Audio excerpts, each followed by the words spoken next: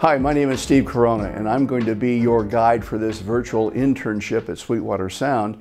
Today we are speaking with Frank Navarro, who is the director of the Guitar Gallery Operations, and we are going to find out how you can start a career in that department. So, tell me a little bit about, from your perspective, Sweetwater Sound. So, Sweetwater, my perspective, we're known as being the #1 online music retailer. So you go Google that, that's who we are. But really we're this small mom and pop operation that has just grown so big. And we still run like a small mom and pop operation. We do a lot of things based on what the customer needs, not what the business needs. So a lot of the decisions that get made within Sweetwater and all boil down to what our customers needs. And that's what we get to do here as employees. We got to take care of customers. Tell me about the hiring and selection process for your department. Yep. So all of our employees get selected through our normal HR process. So a candidate would go online and they'd fill out an application and it'd get filtered towards us because they applied for the Guitar Gallery. They set up a phone interview with somebody in the HR department, and then once that stage is passed, then they actually set up an on-site interview with myself and my Guitar Gallery manager. Are you looking for some essential skills or qualities in candidates? Yeah, so really important for our Guitar Gallery, the first thing that we look for is attitude. That's even more important than skill set. Second thing is drive to learn something and do something better than they did the day before. And then the third thing is a passion for instruments. Because we work on guitars and basses and mandolins and ukuleles, our employees need to really respect that and hopefully have a drive, a passion for those instruments. Any level of education that you're looking for or previous experience in candidates? Sure. Well, we would like them to have a high school diploma, but I've even hired somebody that was currently in high school. Some experience with instruments. So as a hobby, a guitar player should want to work on their own instruments. So that actually gets them time under their belt to learn some of the skills that they'll have for their job. But if they've gone to luthier school, if they've been in a band and helped take care of the band's instruments, that is a really important skill set. You know, it's almost like they did an internship with their own band and learned a skill or two that they get it translated over to the work environment. Is there any way that you can prepare for this hiring process? Yes. Well, the interview process, I believe that everybody should prepare for the interview process. Everybody should practice interviewing with somebody. Everybody should question, what job am I applying for? Have some questions to bring to the interview and ask those questions when given the opportunity. Anybody that goes to any interview, not only Sweetwater or the Guitar Gallery, should do a little research on the company. Find out some information that you could bring to the interview. So I think there is some practice that can happen. I always love to see somebody come into an interview and have them dress above the job that they're applying for. And what I mean by that, not necessarily a suit and tie, but also not a t-shirt. You know, realize that an interview is really important because that, to the person doing the interview, myself, I see that as that's the best I'm going to get at that person. And that first impression is really important. So, important question for candidates, yep. Starting salary. Starting salary. So we run 3 separate shifts. So each shift has actually a different salary, starting salary. But we'll start with the first shift, which is 7:30 to 3:30. Starting salary for that shift is $13 an hour. Tell me a little bit about benefits for this position. Sure. So all of our shifts are full-time shifts, so you get the full medical, dental, 401k, profit sharing, all the same benefits that you would on any one of our full-time jobs within Sweetwater. And that all kicks in within 90 days, or at 90 days. There's also 10 PDO days, which are personal days off, so vacation days that you start off with. And the most important benefit for most of our employees is the employee discount, because they're usually musicians. So those are some of the main benefits. So you've decided that I'm the right person to work in the guitar gallery. What's training like? How are you going to bring me up to speed? Yeah, great question. So hopefully you have some level of experience, but even if you didn't have a lot, we have an employee, he's actually a supervisor, and his role is the training and quality control supervisor. So he takes that candidate and from day one has a training checklist, and for the next 6 months will be marking off things that they've trained on and showed the skill set to continue their improvement.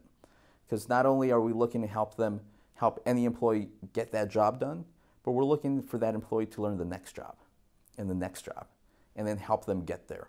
So even if you've never gone to luthier school or never dissected an instrument, we are going to train that on the job and make sure we follow through with that training. What are the duties and responsibilities? So there's different roles within the guitar gallery. So the entry-level role, that is the guitar handler role, and that job is going to unbox an instrument, check the serial number, check the color, does it match what the manufacturer said, check all the appointments.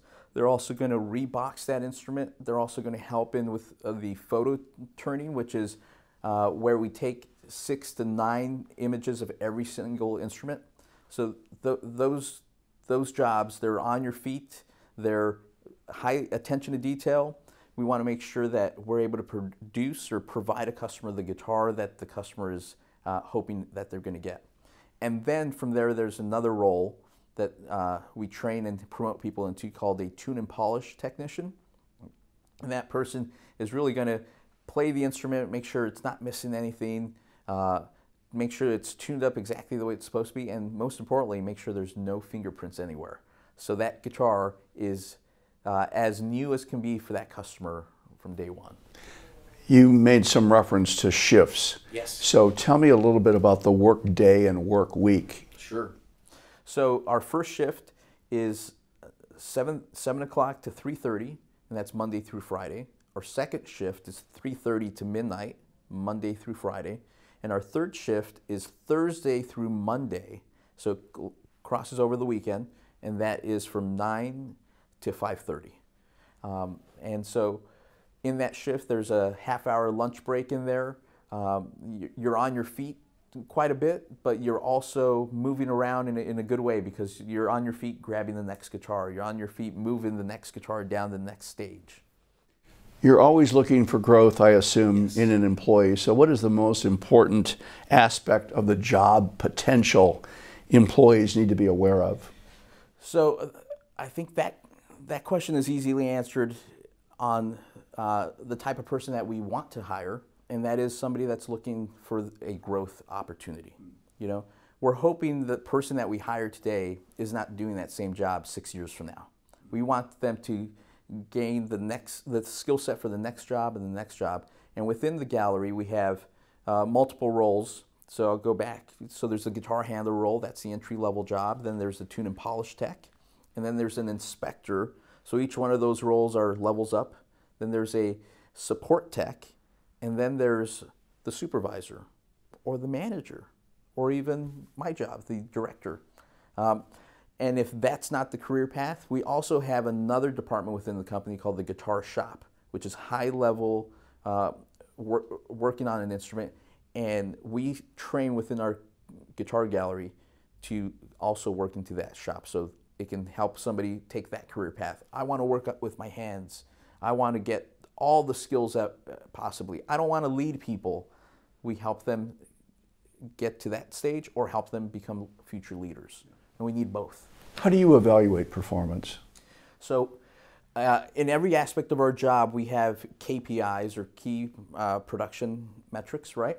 So those metrics we look at and we gauge upon what we expect to achieve, and that's about 50%.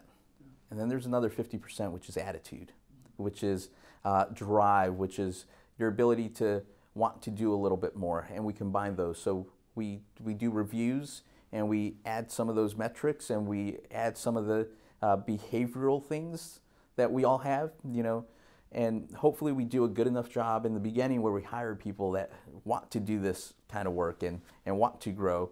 And because it's a fun work environment, when you come in wanting to do the job, you're pretty successful. You're the boss. I am.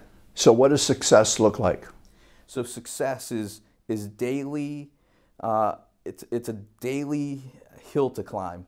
And for me and my team is being able to go home and say, I did more than I thought I could today. And that might be a physical number, or might be an emotional number, or might be I helped somebody else achieve that. Because one thing that's important for our team is it's a team. Person doing this job supports the next person who supports the next person. And if you can't be part of that team, it makes success really hard. I'm brand new here. I love the culture at Sweetwater, but I'm struggling. I am really struggling. What resources or help will you provide me? Well, so within the Guitar Gallery, we have the Training and Quality Control Supervisor. We have our supervisors that help within the job. We have our Guitar Gallery manager, and then we have myself as director, and I am absolutely hands-on with everybody. But then we also have our HR department. We also have what we call the EAP line, which is an employee assistant line, which is an outsourced portion of the company. So there's multiple avenues to find the help, but hopefully if somebody's struggling, we find it early on and we figure out where's the struggle coming from, and then we adapt. So in your opinion, what do you think is the biggest challenge of this position? The biggest challenge of this position is wanting to surpass the position before you're ready. Because there are specific skills that need to be done, you need to actually master skill A before we can put you into job or skill B. And so some people want to do a little bit more, and they got to learn to run or walk before they run, right? We jokingly bring up the Karate Kid mentality of wax on, wax off. So this is a big company. Yes. What are the opportunities for advancement within your department and within the company? Sure. So within the department, I mentioned each one of those roles, right? So really from our new hire in, that person has the ability to grow into even my job, right? Before I did this job myself, I was a sales manager on the sales team. And this job opportunity opened up, and I was tapped on the shoulder and asked to take this job. And it was a 180-degree move from what I was already doing. I spent 25 years rowing my boat in one direction.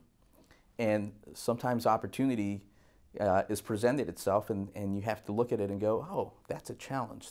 That's a growth opportunity for me. I'm going to get better. So is there or is there not a typical career path at Sweetwater? There are some typical career paths, but then there's always that curveball that comes out. If you are wanting to do more and you show people how you're able to do more and take on challenges, you will be recognized. Because it is a small company, we want to promote from within if we can. Based on your experience, are there professional organizations or advanced degrees or training that would be beneficial for someone in your department and someone who wants to stay at Sweetwater? Yes, especially within my department. If you've gone to a luthier school or taken some luthier classes or some technical classes, that will help you. Not necessary, but that will help you. It's not a make or break for somebody's career path. I would also say that anything you can learn is important. I remember in my career path taking some Microsoft Office courses, and I knew I wasn't going to use them, but I also knew that if I had them, nobody could take them away, and I can adapt them to something else down the road. I'm in middle school. I'm in high school, I'm watching this video, I'm looking at you. What advice would you give me? Yeah. So, advice, what is your passion? Learn something more every day about that passion. one of those things that can never get taken away is the education.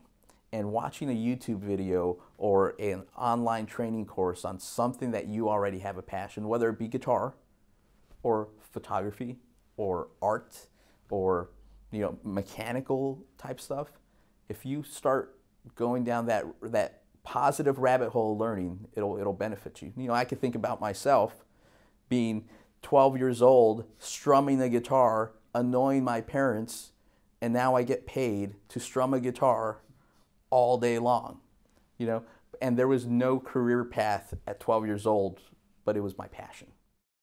Final thoughts. Yes. So final thoughts, I think if you're in school and deciding what you want to do in life, get all the education you possibly can.